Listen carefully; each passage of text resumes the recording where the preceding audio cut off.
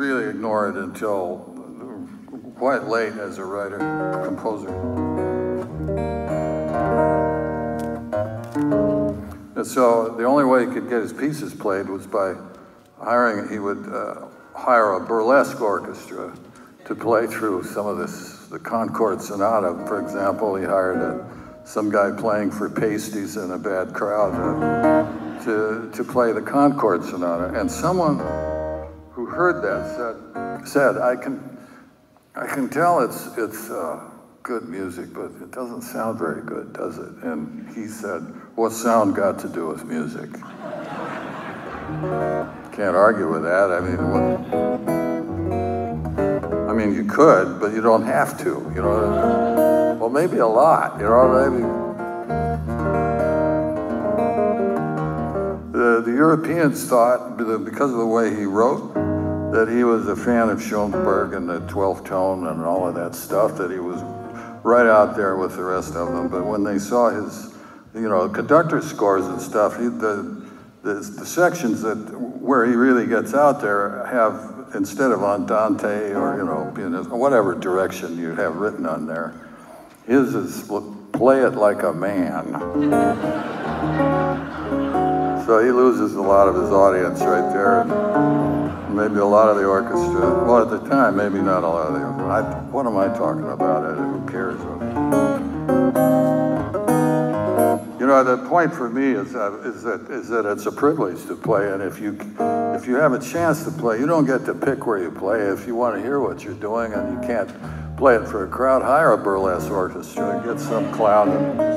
I mean, it's a privilege all around that it ever even happens in some faint way for you. A guitar sounds good if you just drop it on the floor. You don't even have to really play the thing, but if you get in there and you do get something going in there and people who want to listen, you're stuck with a privilege that is beyond luck, and it becomes the thing itself. You know, this is what the real playing is, what I'm doing by myself. And aren't these long sentences and they don't have any pause?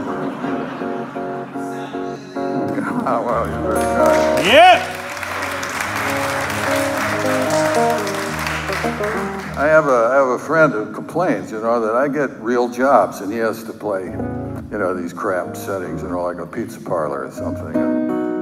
And I you know, the last time that came up, I said, you know, I have played a library opening in the last 5 years. Come on, man.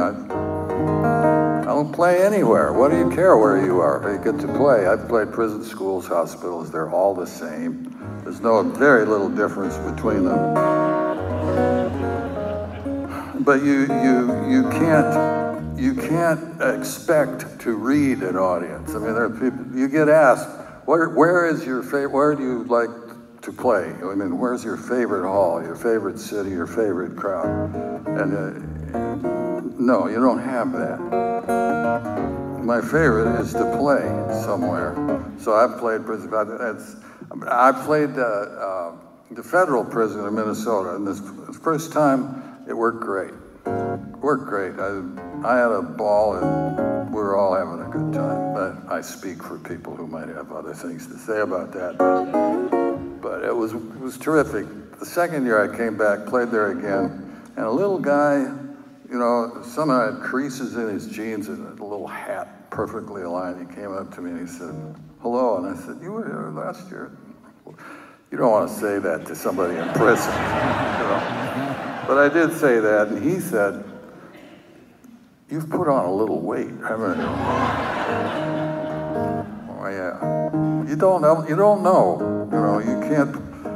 So I tell this guy, my friend, who thinks he gets all the bad jobs, and I get all the good ones. I said, "What you've got to do is play these places."